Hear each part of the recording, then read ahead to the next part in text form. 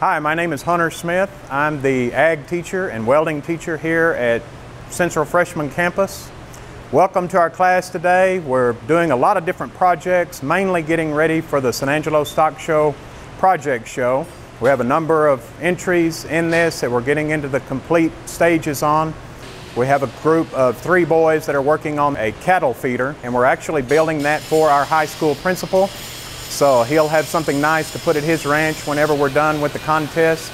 We also have a gate that we're building for our facility here at the freshman campus to dress up our place just a little bit more on the exterior.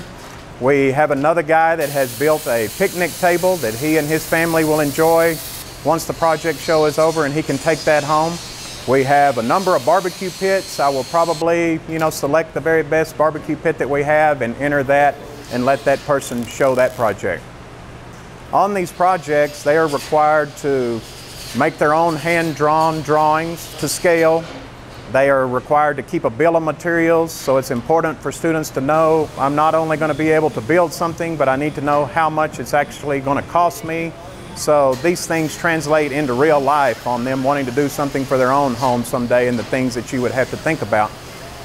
In our program, safety is the essential key, always watching to make sure that everyone is doing things right. These are freshmen, so everything is new to them, and that's our main focus. Once we get that, we're working on basic procedures of all different welding types, cutting, heating, bending, fabrication, so they're getting a good experience here of a well-rounded welding program.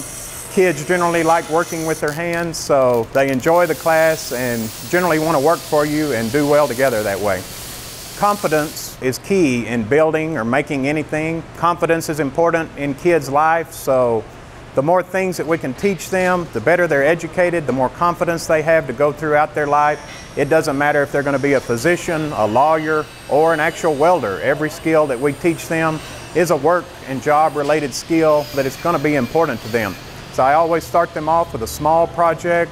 They get a little bit of confidence after doing that. They're ready to handle a larger project then. And then they eventually graduate up to possibly being able to enter a project for show when they get to that type of quality. When students leave my class, I want them to be instilled with some work qualities that any employer is going to look for. And everything that I teach, it's all job related, so I'm trying to teach kids communication skills on how to get along with each other in the workplace, how to get along with a boss, what is expected of them in the workplace, and possibly eventually to be an entrepreneur themselves and own their own business and be able to run that. These are the most important things. How they're treating each other and their work ethic are vital in them becoming productive citizens in our society, and I think SAISD is doing a great job of that in our career and technology programs.